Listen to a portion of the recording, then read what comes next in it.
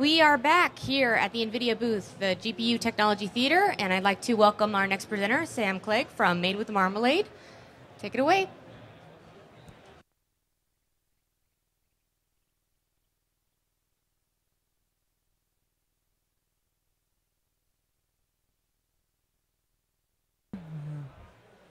Can you hear me? Yes. Okay, I'm on. Hi, my name's Sam Clegg from Marmalade, and I'm here to tell you about how you can leverage your existing console development skills, your existing code, and your existing assets to build games for a variety of platforms, including those with the NVIDIA Tegra chipset. So it's just me today. Nick Smith couldn't make it, but I'm going to be showing you a short slide deck presenting Marmalade and how it works and what it does, and then I'm going to show you a demo of some content running on this Sony tablet, which has got a Tegra 2 chipset. And then at the end, I'm giving away free T-shirts, and if you collect one of these cards here and you come to another one of our presentations, then we're actually giving away free licenses to the SDK for 1 year. So it's worth grabbing one of these. And there's brochures and cards and stickers down here at the front as well. So Marmalade is a cross-platform development kit, essentially, that allows you to, with a single code base and a single binary, a single build, target multiple platforms. It's that simple. So you can access more app stores, make more money, generate more possibilities for your content. So the big unique selling point is that we have this single-click deployment to multiple platforms based on a single game binary. You develop your code with normal C and C++. You can use all your existing tools, Visual Studio, Xcode, text editors, whatever you like to use. And then our toolchain compiles that to a single binary. You can reuse your existing code bases. So any code that is reliant on just POSIX and OpenGLES should compile with 0 modifications. So lots of existing open source software, lots of existing game engines, lots of existing games port to Marmalade with very, very little effort. And then once you've ported your code and compiled it on Marmalade, we have a deployment tool that packages your game binary with your assets into a package for Android, iOS, Symbian, Bada, LG TV, BlackBerry Playbook, and we add more and more platforms all the time. We also remove platforms, like we support WebOS, but that seems to be going away now. But each year we tend to add at least 1 or 2 new platforms. And when new platforms come along, all your existing content goes to the new platforms transparently.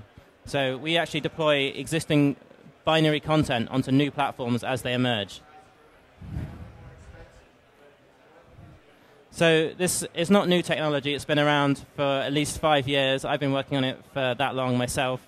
Many of the world's biggest publishers use us to publish mobile content across multiple platforms.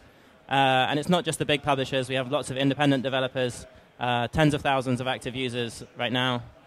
Some of the big games that you might recognize that have been made with Marmalade are Call of Duty on iPhone, Lara Croft from IDOS, Backbreaker from Natural Motion, and Need for Speed Shift from EA. There's many, many more I could mention. But there's one that I'll mention that was a big success story this week. If you guys have an Android phone or an iPhone on you right now, you can go to the App Store and you can see that the #1 paid and the #1 free app on both stores is the same app, and it's called Draw Something. And that was made with Marmalade. It was a big success story for just a couple of developers. It's like a little Pictionary type game that's just gone viral in the last couple of weeks. And that's like an example of a 2D game built with Marmalade. So the main reason that we exist is because we've been developing mobile content for maybe more than 10 years now, and we've had to struggle through the complexities of the cross-platform problem. The different SDKs, the different devices, the fragmentation, and anyone who's done mobile development on more than one platform will know about these problems. Multiple tool sets, multiple devices, multiple firmwares, and you end up with a code base that's full of like if-defs for different platforms, and essentially fragmented code base or a branched code base with different builds for different devices. It's a big mess, and we've been in that mess. So for the last 5 years, we've been building this technology that we think solves it. So we provide unified tools. We remove the device fragmentation problem, and we provide you guys with a final unified code base that you can use to target all devices. So the first thing we do is that we say you don't need to install any platform SDKs. So you can target Android without installing anything from Google. You can target iPhone without the iPhone SDK. All you need is just one SDK, and you can target all of these platforms. We've got the ability to build iPhone games directly on Windows, so you don't need a Mac. The SDK runs on both Mac and Windows, but you can do everything from either. So if you like Macs, you can do everything on a Mac, and if you like Windows, you can do everything on Windows. No need to even have a Mac in your office. A lot of these games that I showed you were developed purely on Windows and have been #1 on the iOS store. So you can use your favorite tools. We don't mandate that you use a certain tool set. You can use your favorite editors, IDEs, and you can use your favorite platform, as I say, Mac or Windows, or we have a Linux SDK in a private beta if you're interested. So the result is that you end up with a unified code base that doesn't have any platform dependencies. So in Marmalade, it's actually impossible to make a build that just runs on one platform. You can't make an iOS-only build. In the code, there's no way to detect what you're running on until runtime. So you can't have if-def iPhone in your code. It's literally impossible.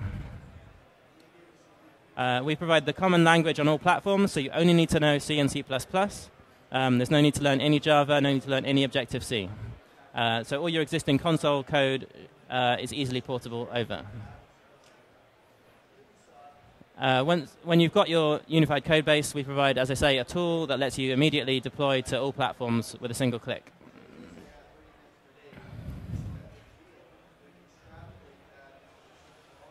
So the device fragmentation problem, we work around this by providing you guys with a platform abstraction layer that behaves identically on all platforms, on all firmware versions. So we remove all those idiosyncrasies, those pain points that you have to deal with to do with things like suspend and resume, incoming text message, phone call. How do you handle all these differences between the OSs and differences between the devices? We're constantly updating the SDK to handle more and more of these edge cases so that you don't need to. And because new devices come on the market, literally every week, we provide an updated SDK weekly with new fixes for new devices.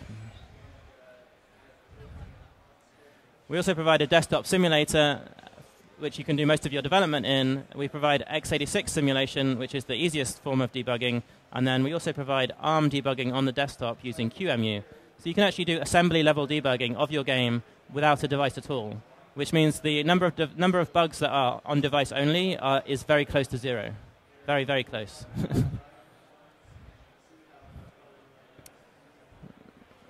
So how does it work? Well, normally when you're targeting a device, you target the OS with its drivers, and you target the OpenGLES driver.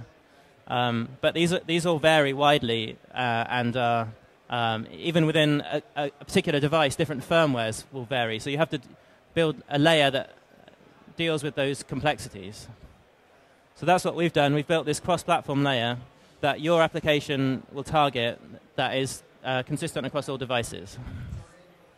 On top of that, we've built standard C and C++ libraries. So you have POSIX, you have STL, you have standard OpenGLES with EGL.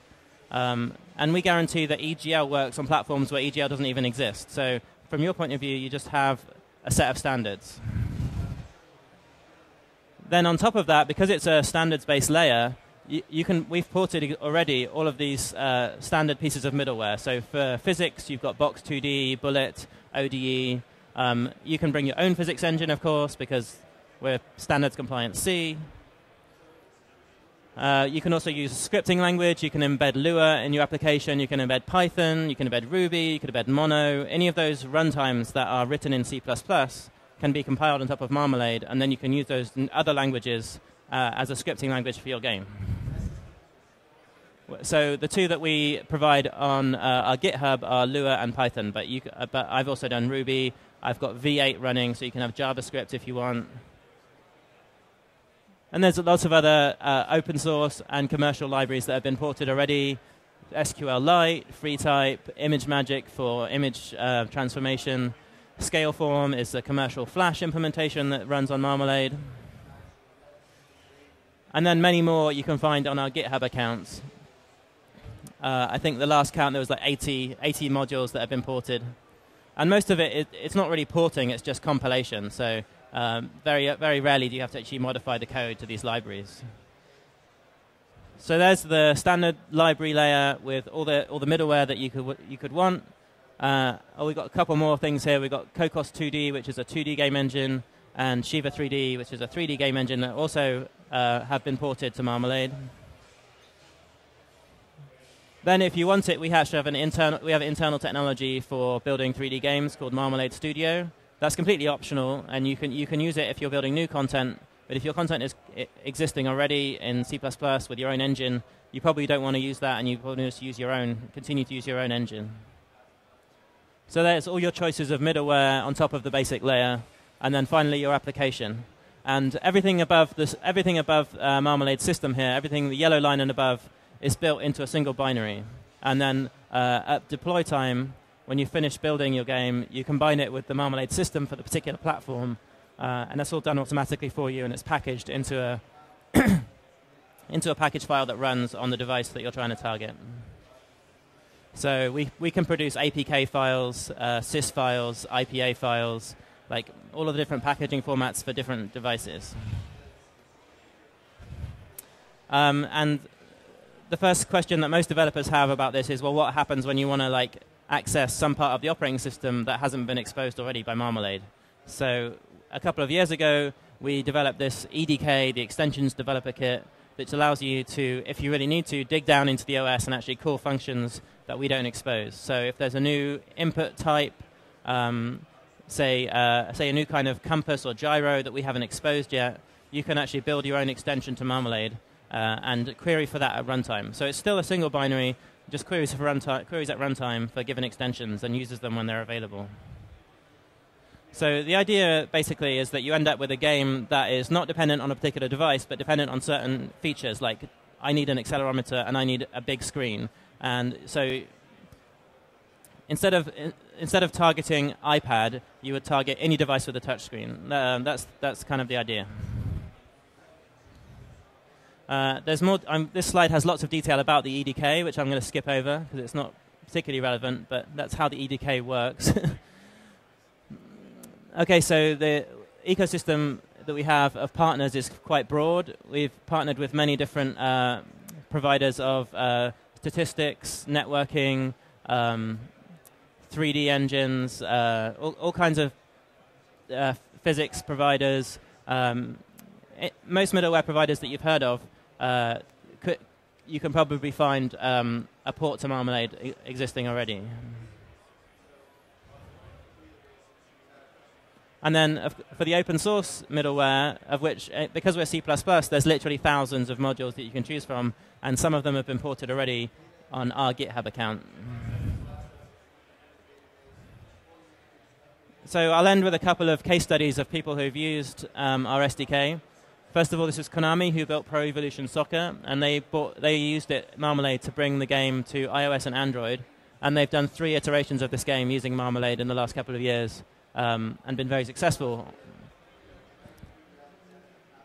And this second is HotGen, who are an indie game company who do this 2D game called Tofu and Tofu 2.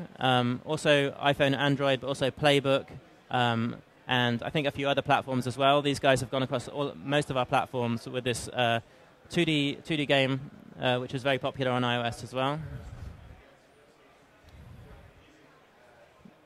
And as I mentioned, we're constantly adding new platforms. So the main thing that we do is iterate and add new platforms and add support for new devices as they come on the market. So this year we've got coming up support for deploying straight to the Windows desktop and the Mac desktop, so you can be in the Mac App Store as well as the iOS App Store. We're also looking at Google's native client for deploying direct into the browser, so you can play your games in the browser as well. We've got more smart TV platforms, so we already have support for LG TV, and we've got other vendors of smart TV we're going to be supporting too. I think set-top boxes like the Roku, and anywhere where you can see an ARM chip with 3D acceleration, you can expect to see Marmalade running. Some of the new things we've added is support for native UI elements. So you can actually draw native UI checkboxes and Android scroll bars from within our abstraction layer. And of course, there's many more platforms on the way that we can't talk about here. So before I give out T-shirts, any questions about the SDK, how it works, what you can do with it? No? OK, so anyone who wants to grab a T-shirt, I've got different sizes. And if you grab one of these cards, then you can come to our booth and get a free SDK license for a year if you're interested in using it. And there's brochures here as well. And if you want to ask me any questions, I'm going to be around the corner on the NVIDIA pod here, and you can chat to me, or you can just chat to me now.